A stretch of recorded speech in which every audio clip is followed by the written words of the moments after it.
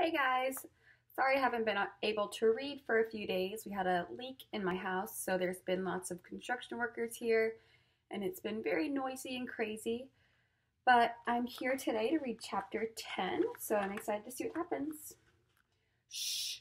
I put my finger up to my lips and motioned for Toby to stay behind me. We tiptoed along the hedge in front of the big brick house.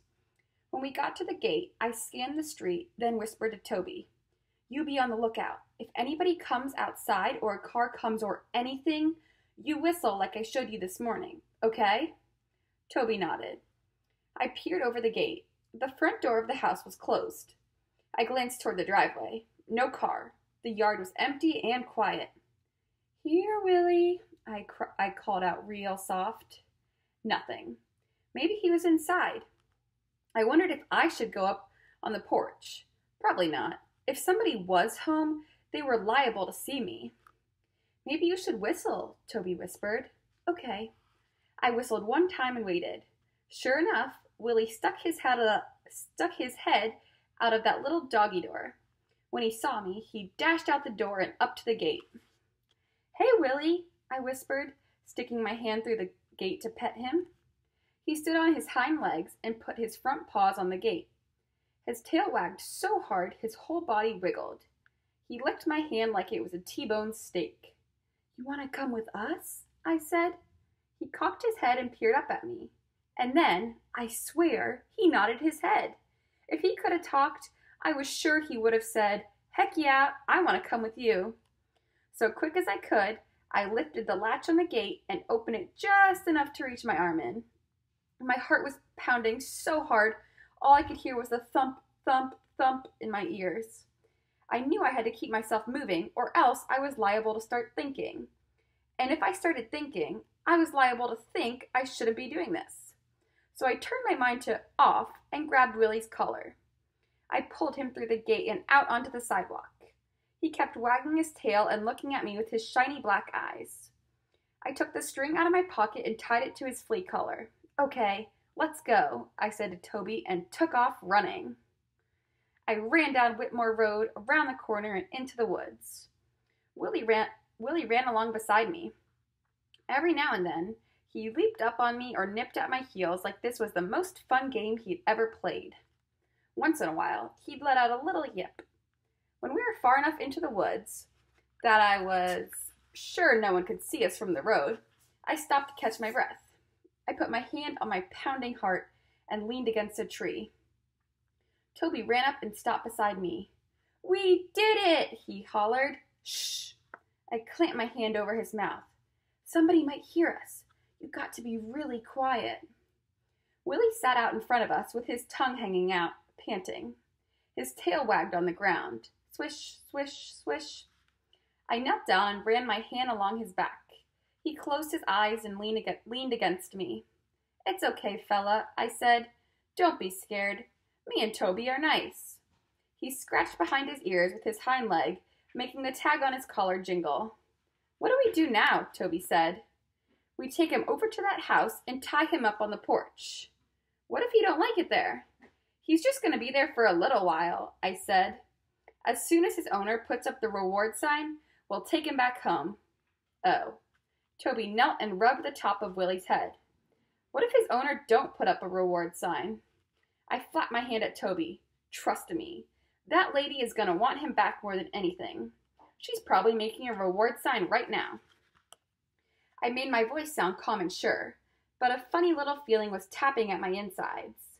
A feeling like maybe I had done a real bad thing. I took a deep breath, trying to swallow that feeling down and keep it from growing.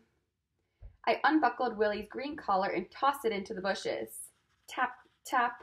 There was that feeling again, tapping at my insides like it was trying to tell me something. "What'd you do that for?" Toby said.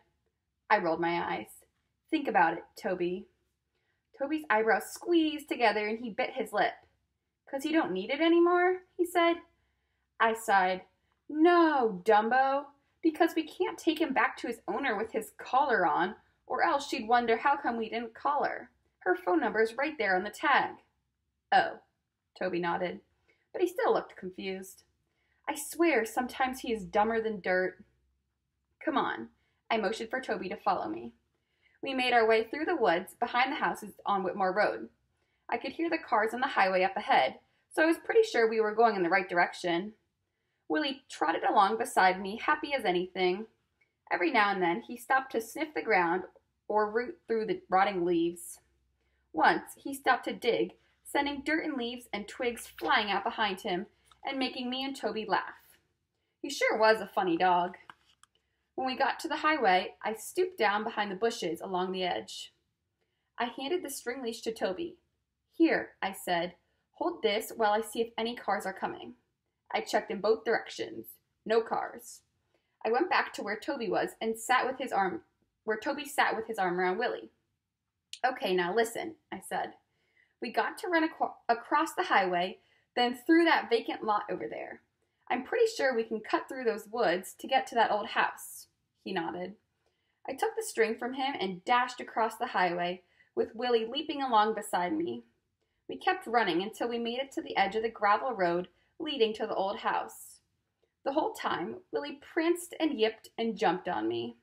Once in a while, he grabbed the string in his mouth and gave it a tug.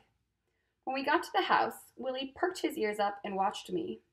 "We're here, fella," I said, scratching the top of his head. He looked at that run-down, boarded-up house and then back at me. I had a feeling I knew what he was thinking. "It's okay, Willie," I said. "You won't be here long, I promise." He cocked his head in that cute way of his. I don't know how he did it, but that little dog could make you love him by just looking at him. I sat down in the dusty road and put my arm around him. He crawled right into my lap and licked my face. His licks weren't all slobbery like most dogs. "It's spooky here," Toby said in that whiny voice of his. I knew if I didn't do something fast, he was liable to turn into his baby self and start crying or something. "You hold Willie and I'll make a path to the back porch," I said. I pushed through the sticker bushes, vines, and mashed them down and broke off branches till there was a clear path to the back of the house. It was dark and damp back there. You couldn't even see the sky through the overgrown trees. The tiny porch leaned slightly, like any minute it was going to fall right off the back of the house. The steps leading up to it were loose and rotten. One of them was broken all the way through. The screen door dangled by one hinge. "Come on," I called to Toby. He and Willie came around the corner of the house and stopped. "No way, Georgina," Toby said. "We can't put Willie in there." "Listen, Toby," I said. "This is the best place. Nobody'll see him, and he won't get wet if it rains. And besides, he won't be here long." I watched Toby's face, but he didn't look convinced. "And we'll come and stay with him after school and all," I added. Toby had swiped the tears that had started. "You're mean," he said. Darn, why'd he have to go and say that? I sure didn't want to hear it, 'cause that's exactly how I was feeling. Mean. "Toby, listen." I put both hands on his shoulders and looked at him square in the eye. "Aren't you tired of living in the car?" He hung his head down and nodded a tiny little bit. "Don't you want to have a real place to live, with walls and beds and a bathroom and all?" He nodded again. "Then we need to help Mama get some money," I said, "and this is the only thing I can think of. Can you think of another way?" I bent down and tried to look at him in the eye again, but his head was hanging too low. All I could see was his long dirty hair all tangled up and ratty looking. "Then we gotta do this," I said.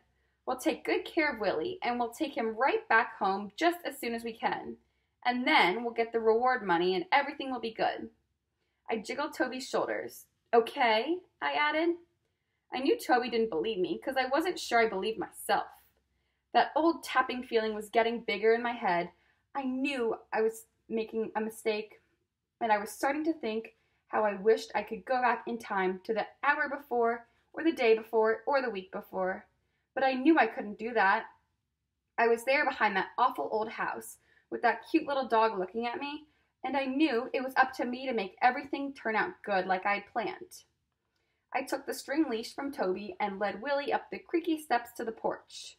"This isn't so bad," I called out to Toby. The top half of the porch had been screened in once, but now what was left of the old rusty screen hung in tatters. Leaves and pine needles had blown in and covered the floor, settling in the corners in damp, moldy piles. I pushed some of the wet leaves aside, trying to make a clean spot. Then I knelt down and took Willie's head in both my hands. "Don't be scared, okay?" I said. "We'll be back real soon and everything will be fine." Then I rubbed my nose back and forth against his, an Eskimo kiss. Willie rested his chin in my hands and gazed up at me like he believed every word I said. "What if he gets hungry?" Toby called from the bottom of the steps. Hungry? I hadn't even thought about that. I couldn't believe Toby was thinking of something else I had left out of my How to Steal a Dog notes. I said, "What if he gets hungry?" Toby called out. "I've got that all worked out," I lied. My mind raced, trying to think of how I was going to feed Willie. And what if I couldn't get back here every day? How long could a dog go without food? "And water," Toby said. "Dogs need water, you know. He might die if he don't have water." "Shut up, Toby." That's all I could think of to say, and it did the trick. He shut up, but it didn't help me feel any better. I tied the string to the doorknob and said goodbye to Willie. Then I led the way back through the weeds and briar bushes toward the road. I was glad Toby was quiet as we walked, because I had a lot of thinking to do. About food and water for Willie, about what I'd done, about what to do next. But it was hard to get my thoughts all straightened out with my insides kicking up like they were. That tapping feeling was turning into full-out banging. That was the end of chapter 10. That was an exciting chapter. They finally got the dog, so let's see what happens in chapter 11. Thanks for watching.